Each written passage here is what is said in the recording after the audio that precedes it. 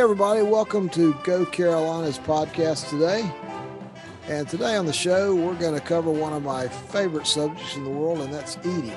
And in particular, we're going to talk about barbecue in the Carolinas, and the Carolinas are well known for their barbecue. And I've got a couple of guys on here today that know way more about barbecue than I do. I've got John Ratterree. John is a certified barbecue judge, and Walker Stockley is a barbecue competitor and enthusiast. So guys, thanks for joining me today. Good to be here. Great to be here. Thank you. Okay. John, tell us a little bit about yourself and how you got to be a barbecue judge. Well, I'm a retired high school chemistry teacher on the other side of that, but I had some friends that had been interested in barbecue judging and things like that. And they just talked me into taking a class. And then about 11 years ago, they had a competition that was associated with the Shrine Bowl at Wofford. And they needed judges in Spartanburg. So they had a class the week before the competition. And so that's how I got started with that group. And that was through an organization called the Southern Barbecue Network, which is out of Summerville, South Carolina. And then because most of their contests were in the lower part of the state, I found out about the Kansas City Barbecue Society and took their class and became a certified judge with them, because at the time they were the one that was sanctioning the Spartanburg, the Hub City contest in Spartanburg, and there was one in Lawrence and one in Greer. There was in Kings Mountain, so there were a lot more local contests. And then about 3 years ago, I had another buddy who's real involved with the South Carolina Barbecue Association. So I went through their training and became a certified judge for them. And I mostly, lately, I guess post-COVID, I have mainly judged South Carolina Barbecue Association events because they're more in the upstate. They're all over the state, but they have more contests in the upstate. And Walker, how long have you been cooking barbecue? I was trying to count back. I mean, I've been doing barbecue a long time because my degree is actually in meat science. And so my first job out of college, I worked for a meat processor, Roger Wood Packing in Savannah, Georgia, that made smoked sausage and smoked meats but you know, in terms of just like personal barbecue, you know, I've always done ribs and butts from the home, and then but got my biggest smoker back in, I think it was like 2007. My youngest son was in a welding class at R.D. Anderson, and they wanted to make a smoker for their welding class project. So I gave them all the steel they needed. So the smoker ended up back at my house, a big horizontal offset, and then added another smoker 7 years ago and a third smoker this year. So I've got like 3 smokers on a 14-foot trailer.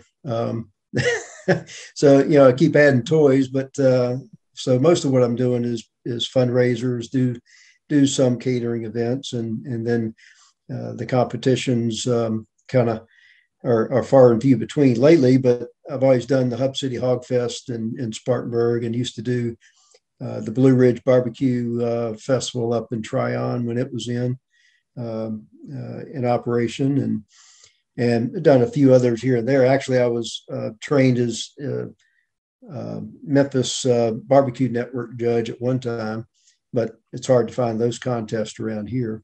But yeah, I've just always enjoyed doing barbecue, and just decided to, you know, kind of develop my own sauces and rubs and see what I could do with it. So I'd rather feed 200 people instead of a table of 6 judges, but because the table of 6 judges is a harder group to please than the 200 people.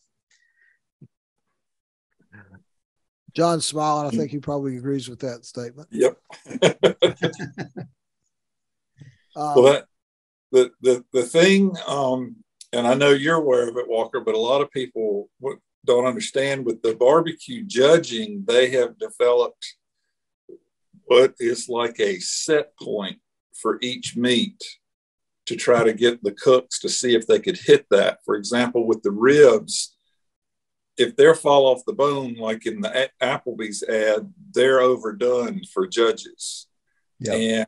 And if you're cooking for 200 people, you're trying to get it to where it's going to be done, hot, warm, and good to eat over a period of time. And for that contest, you're trying to hit that specific characteristic for whether it's pulled pork, brisket, chicken, or ribs. And so it's kind of a different animal. I know a lot of people, when they first start competing, they come in and they may have even been a professional vendor. I've done a lot with, in the past, Mountain View Barbecue up in Tron. The head guy up there, we actually helped him cook at the Tron Barbecue what he turned in for the contest, because he knew what he was cooking to vend. He was trying to get a good product out in quantity and over time versus one box of ribs, one box of brisket, and one box of pork that were going to the judges. And so it's a little bit different than so you get a lot of people that, well, everybody at my church thinks my barbecue is great, but I came in 14th place. What's going on with the judges? And it's the criteria that you've got to meet that might be a little bit different from what's just a good plate of barbecue. Let's excuse me. No, go ahead. So before we get too deep into the details of how the contests work, I know you hear of all the different styles of barbecue, like the South Carolina barbecue versus the North Carolina barbecue versus the Lexington barbecue. And of course you have different sauces like tomato and ketchup based and mustard based and vinegar based. John or Walker, either one, chime in on that. Tell me what's the main difference in those different styles of barbecue? Well, I was raised in Memphis, Tennessee, and grew up on kind of more of a tomato based, and some of it's got some vinegar in it too. But so I was totally amazed when I came to the state of South Carolina and learned that they had a mustard based sauce, and then the heavy vinegar in North Carolina. But yeah, so I make all the sauces because in the upstate, you've got a very I guess mixed group of barbecue folks and taste, because we're kind of an area where all these different sauces come together. As you go to towards Columbia, it's more mustard, and then up into North Carolina, more vinegar. So I've pretty much developed my own sauces for the like a Lexington vinegar sauce, and then a Carolina mustard sauce based on kind of my own taste preferences, and then tested it on other people, and then my Memphis style sauces are just based on just tomato sauce. So that's the challenge always going to a contest, is depending on where the contest is there a certain taste preference for that region, and so that can always be a challenge sometimes, is trying to figure out what kind of a sauce to put on the ribs, or maybe you just go dry rub and just a little bit of sweetness, and without really trying to get into a regional sauce, because sometimes that maybe creates complications for the judges depending on what region you're in. And we've had a lot of conversations around the table of judges after the fact of how do we take our personal preference for vinegar or tomato or mustard based sauce out of it and just decide, is it good barbecue independent of our personal preference for that sauce? Like vinegar and pepper is not my favorite. I grew up here. It's just not what I was used to. but I have to figure out how to put that aside and say, was it a very good execution? Did they hit all the requirements? Was it a great execution of barbecue, personal taste aside? One of the people that trained me said it's kind of like if you're judging a cake contest and you don't like chocolate cake, you can't mark them down because they turned in a chocolate cake instead of a white cake if it's a very good chocolate cake. And you have to figure out how to overcome. And I mean, it's subjective, which is why there's 6 judges around the table instead of just one. But it's still one of the things that we strive for is try to decide that. And there used to be a contest in South Carolina that was for the Agriculture Commissioner's Cup. And they had to turn in pulled pork with 2 of the 4 South Carolina sauces on it. They had to show that they could execute at least 2 styles of South Carolina barbecue. And most of the teams tried to do all 4 to show that they could, if we're going to be the South Carolina Commissioner's Cup winner, we need to be able to do all types of South Carolina barbecue. And I thought that was kind of interesting versus what I've seen a lot is all these TV programs have kind of made it the same. I've judged in Tennessee, North Carolina, South Carolina, and Georgia. And when you get a box, you almost can't tell what state you're in because they've made it look like what one of the big name guys on TV has showed on TV how to turn in a barbecue box. And to me, that's kind of a shame. But you also, because judges are people, you'll get people that, they'll say, well, I just didn't like that mustard, or I just didn't like that whatever. And so as a competitor, you do have to walk that fine line of I want to do what I'm really good at, but I also want to make sure I'm giving the judges something that they'll give me a good score on. Okay. Since I guess most of the people listening probably don't actually compete in barbecue contests, most of us just like to eat. Walker, when you're getting ready to cook some barbecue, what makes it good? I mean, I know you got to stay up all night, and what's your process there?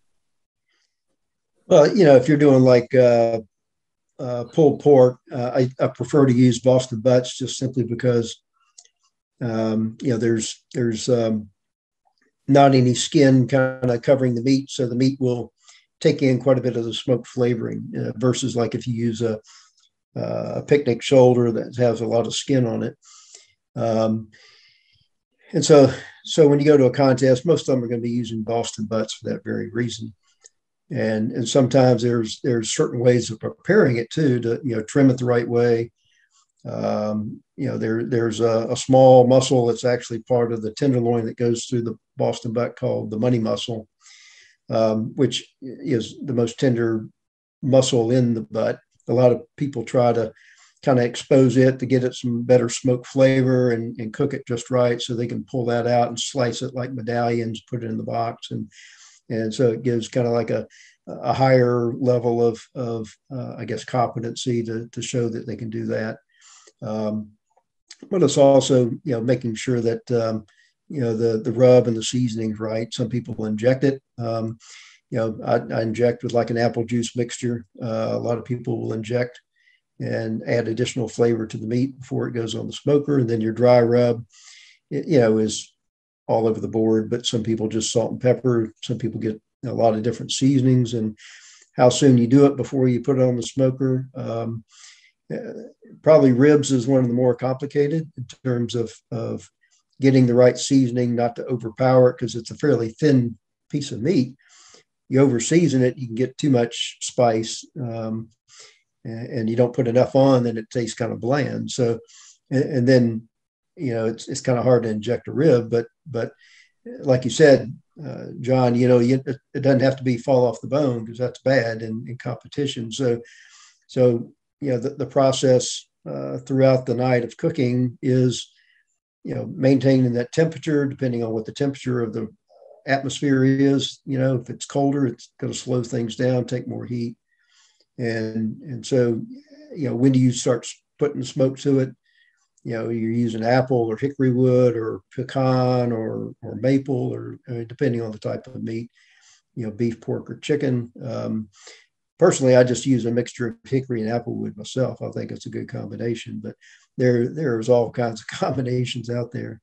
And then at some point, you get to a certain temperature, maybe it's 160, 165 internal, and people wrap it, whether it's in paper or foil, to hold the moisture, and then you finish it up to the right, internal temperature for tenderness. And depending on what you're looking for, pull apart or just the right texture for ribs to where you bite it, it comes off the bone, but it doesn't fall off the bone. And so there's a lot of temperature probes used. And so I've probably got more money invested in temperature probes than about anything else, because you don't want to overcook it, you don't want to undercook it, and knowing when to pull it off at the right time. And then, for a contest, the judges are judging at very specific times in the day.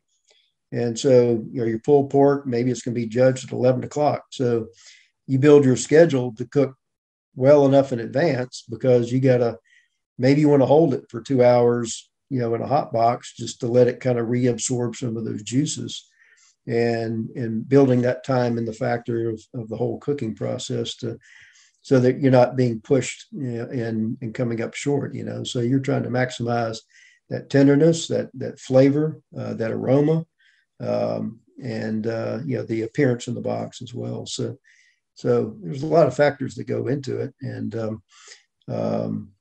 so it's quite a schedule, especially when a contest, maybe you're doing like Hub City Hog Fest, we're doing chicken wings on Friday night, and then we're doing pulled pork, ribs, and brisket on Saturday. And so you're trying to get all those three meats cooked simultaneously and come off at the right time and the right tenderness to go into the box for whatever the judging time is that day.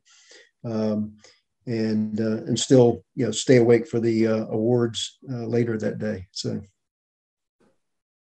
do you have a designated sleeper when you go to a contest that drives you home the next day?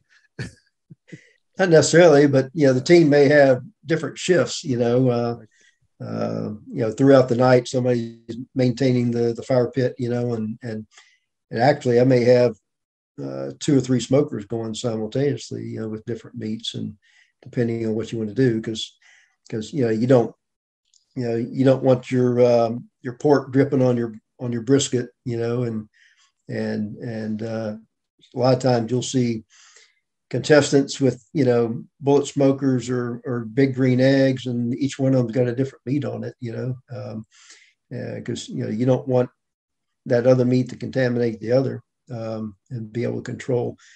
Maybe you've got a totally different cook schedule for the different meats, but it's some of the contests provide the meat, so you don't really get to pick it, and other times you do. Brisket sometimes is like an add-on event. You pay some money to participate in that event to share in the money, and so you're responsible for buying your own brisket. So whether you choose a choice or a prime or a wagyu, depending on how much money you want to spend and invest into the contest, and because it can make a difference. A prime brisket versus a choice USDA choice grade brisket can be a big difference in terms of tenderness, flavor, and juiciness sometimes. What's your favorite meat to cook, Walker? Well, I love doing ribs. I don't know why it is, because you think it's something that's only got 50% meat, but just something about chewing that meat off a bone is maybe it's just something about the flavor, I think. I love ribs myself.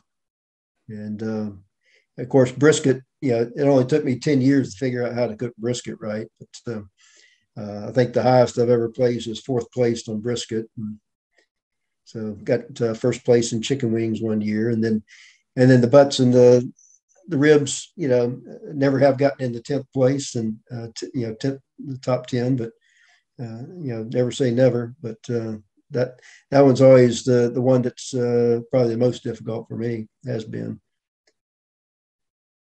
It's hard if you only cook for one contest a year and you're going up against guys that they've been getting feedback almost every weekend and they've been tweaking what they're doing. And so, after 4 or 5 contests, they've kind of tracked into okay, here's what they're looking for this year. And here's what I've been doing right. And here's what I need to quit doing versus doing one a year. And you come in and you have to get it all right that one time. So, yeah. That's true. Yeah. But, I think I added up, I cooked like over 1,600 pounds of meat this past year. But I didn't do any contests this past year. So, trying to do just that one styrofoam box for 6 judges is totally different than what I've been cooking the whole year. So, just tell us, I know, Walker, you do a lot of cooking for church fundraisers and so forth. How much meat do you usually cook for one of those? Usually it's probably 300 to 400 pounds. I think one event this year I used all 3 smokers and set a new personal record, 450 pounds at one event. So, and that was, selling plates and pulled pork or pulled chicken in the box, for either 1 pound units or plates. So, and I've got a very unique method for pulled chicken that nobody else does. That because I use skinless, boneless thighs, net them, make like a big roast, put a dry rub on the outside, then smoke that, and then wrap it and finish it up, and then it shreds really easy. Don't have to worry about any bones, and can get a lot of volume on my smoker when I do that. So people say, "Oh, you're giving your secret away." It's like, no, I mean, it's just it's a unique thing that I'm not going to give them a spice recipe for sure. But they want to learn how to stuff it and do it. I'll be glad to tell them. And I've even put videos on Facebook before, instructing people how to do it. So it's a hobby, but also, it's about, for me, it's about, a lot of the fundraisers and helping these groups to earn money. And I'm not looking to make much money out of this. And as long as I'm paid for my toys, I'm happy, but everybody keeps saying you ought to get a food truck. It's like, I've got a day job, and I do very well at my day job. So, maybe one of these days I'll start cooking more, but yeah, it's about, for me, it's about helping other people and having fun and really, even helping other people about knowledge of barbecue as well. Yeah, let's see. And you got to have a smoker. So then you got to have a trailer to put the smoker on. And then you got to have a truck to pull the trailer. It's almost like owning a boat. It is. So I don't know. My boat been cost me more money than my barbecue. But well, you can go small too. I've got a friend who started out carrying two 55-gallon drums in the back of his minivan with a tent, because you got to be there overnight. And he was getting his flavors pretty good, but his tenderness wasn't turning out so great. So then he went back and started it. Once he got the bug, he invested the money. He didn't jump in right off the bat. And now he's got a trailer and 3 or 4 smokers. And he's in the run-in for one of the top 3 spots for the whole year for SCBA. But he goes to every weekend, he's looking for somewhere to cook.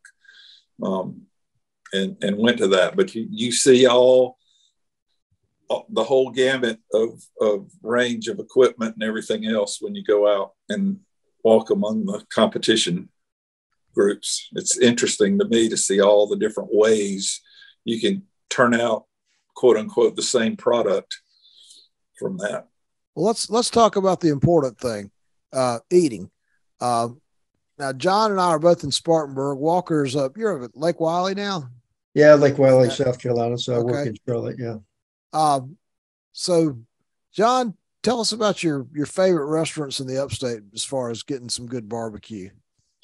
That's the question I always get asked when people find out I'm a judge, and I hate to give the answer because the restaurants are so different. But Smoky Dreams at the corner of Woodruff Road and 14, which is not Spartanburg, but I really like that. I've been there one time. It was good. Yeah. And I can't remember if it's in Simpsonville or Fountain Inn, but there's a place called Bobby's that's really good. I have a lot of friends that I used to work with that live over that way, so I go over that way. I eat lunch at Carolina Barbecue on Heron Circle a good bit, and theirs is pretty good. And I was up your way at Lake Wiley the Saturday before Christmas visiting a friend of mine who took me out to John G's, which is in Peachland, North Carolina. Have you been out there yet, Walker? It's on my bucket list. They're only open on Saturday. Mm-hmm. So you got to get there early, and then they sell out, so you got to get there before they sell out. We got there at 7:45 and waited in line. We were the first people in line, but only by about 3 minutes. There were 2 carloads of people that showed up right after we got there. But and that was really good. The thing about restaurant barbecue too is it can be really good one time, and then you go back, and either the cut of meat was different, or you get there later in the day, and so it's been sitting in the warmer longer or whatever, and it might not be the same because, like the Smoking Pig over in Pendleton, I've been there, and it's been some of the best food I've put in my mouth. And I've also been there and wondered if the same cook was cooking, just because. And I think it was a time of day thing, because one time we got there right before 12 o'clock. Another time it was toward the end of the afternoon. But if you could see all of me on camera, you could tell I like to eat, period. So it's probably not, it'd have to be pretty bad to where I wouldn't eat it anyway. But there are a lot of good places. And I've been interested in how in the restaurant world with the smoking, they've sort of branched out. There's a guy who's actually a former student of mine, Mark Wallace, that has a barbecue trailer called Boone Jugs out of Gaffney, and he smokes whole beef tenderloins and then slices them and sells them by the pound. And I try to keep at least a half a pound or so of that in my freezer so that I can have that and thaw it out. And so there's a lot of good places I like to go around here and eat. How about up your way, Walker? I know between your area and Charlotte, there's got to be some good barbecue. There is. So directly in Lake Wiley, there's not. But if you go up to Belmont, there's Ray Nathan's up in Gastonia, Smoke Pits, pretty good. They've got 4 stores in North Carolina. Max Speed Shop has always been pretty good. There's one in Greenville, South Carolina, too. Not a whole lot over in Rock Hill, really. You get over to Fort Mill, you get the Improper Pig is pretty good. And then in Charlotte, there's one called Noble Smoke that I really like. They've got the big, huge Texas style smokers and just do a fabulous job on their brisket and their ribs and turkey. Not so much their pulled pork, in my opinion, because it's more like over hot coals on the pulled pork. So it's a little bit not as smoky as you would expect in some places. But so there's a lot of good barbecue. There's one also in Gaffney, like Big Daddy's Beach House or something that I've been to a couple of times and really do a great job on ribs and some of their other products too.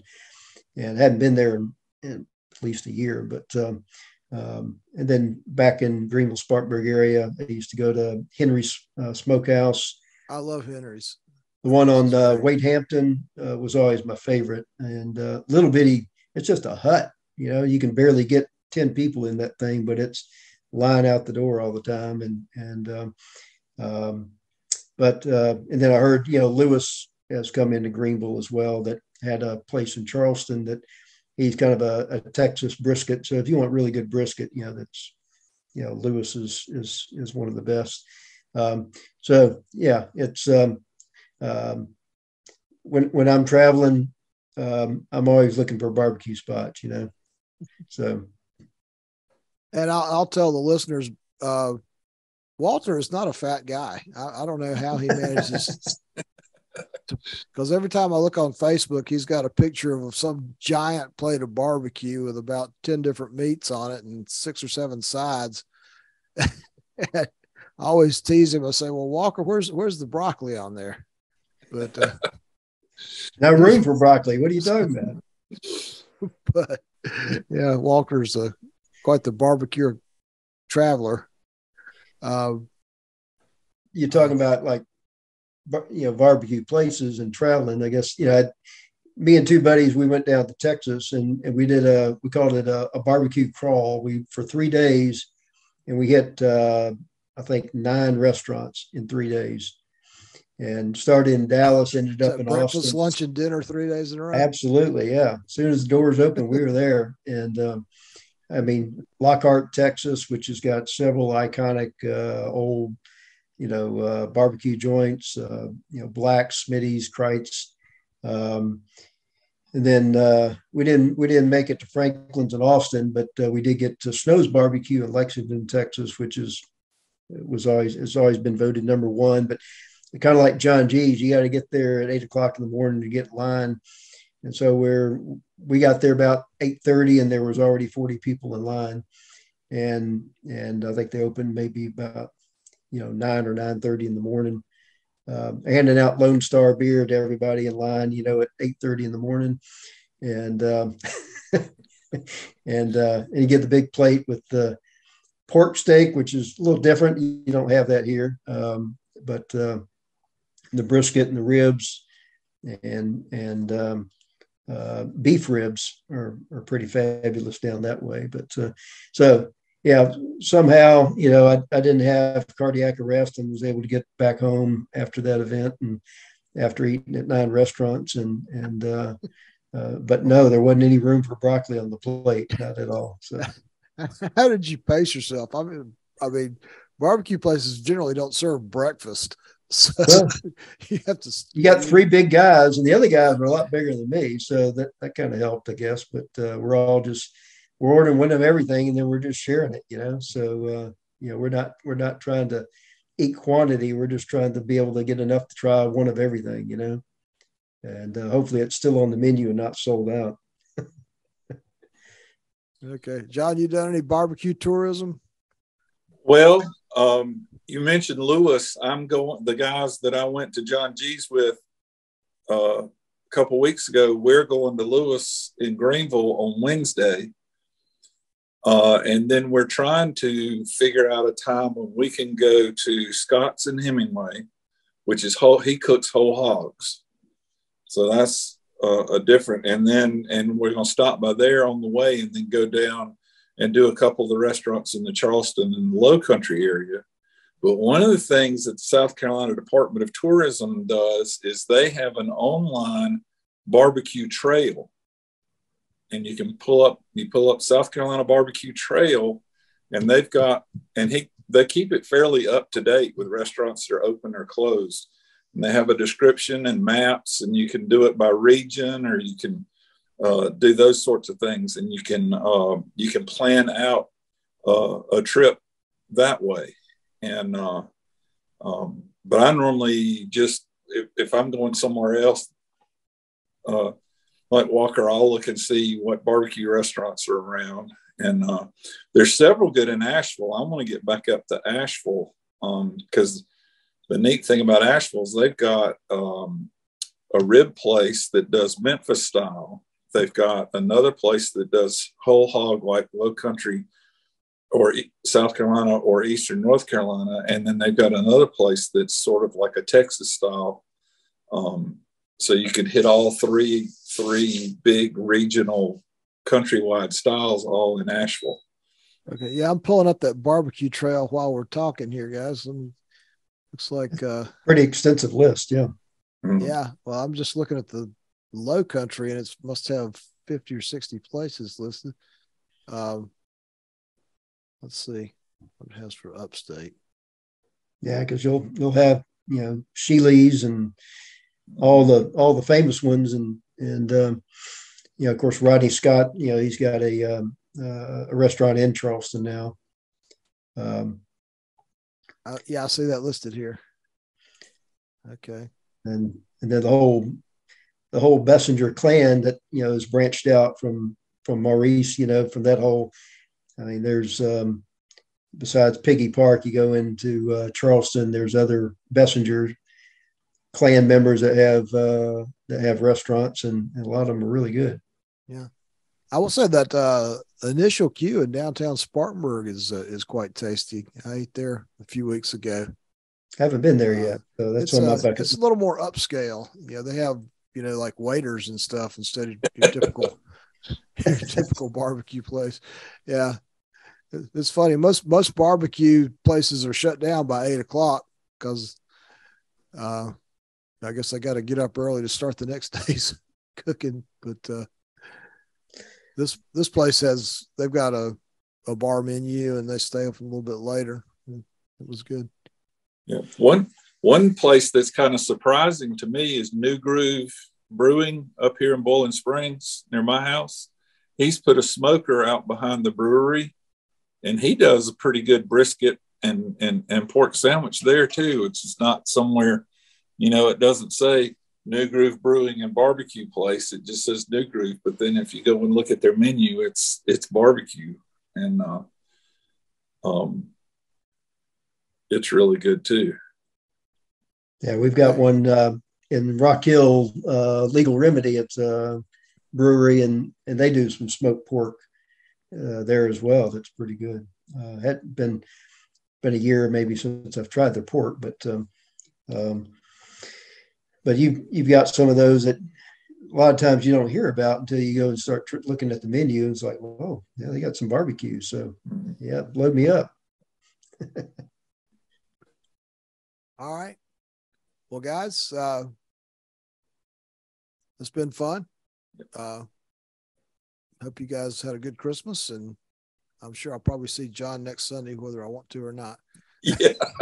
So, we'll hope to see you at Hogfest in the March, and so we'll be team certified meatheads, and me and my longtime buddy Al Williams will be there in our booth. And yeah, let's give a little shout out for that contest, because that's a fundraiser for Mobile Meals of Spartanburg. Mm-hmm. Tell us the dates on that. Do we have that handy? I think it's April 1st. Yeah, it starts Friday, March 31st, and then so they'll do wings that Friday night. So anybody that buys, an entry ticket will be able to go around and try wings at all the competitors that Friday night. And then Saturday is the big contest where the SBC, the South Carolina barbecue judges, will be doing pulled pork ribs, and then we've got a side brisket competition. So that'll be during the day on Saturday. And then people that have an entry ticket can go around and get samples of pulled pork from all the competitors. And if you talk to us really nice, you might be able to get a little bit of brisket and ribs, but there's not as much of that. They usually give us extra butts to cook to feed to the public. So we're actually want you to come by and help us to get rid of all that pulled pork. You'd hate to have to take all that home. Yeah. Do they do a people's choice with that too when they come around? Can they vote on the samples? I think they do. Okay. Yeah. I know Union does that, and it's always interesting to compare the winners of the people's choice with the people who win it from the quote unquote professional judges. And sometimes they're very similar, and sometimes they are very different. It's really interesting. Done some different formats, so I'm not sure what format they'll use, but they generally have something like that. Yeah.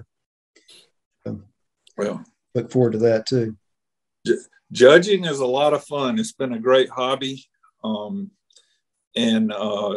you pay your dues, and then you get to eat free barbecue. So it's really nice.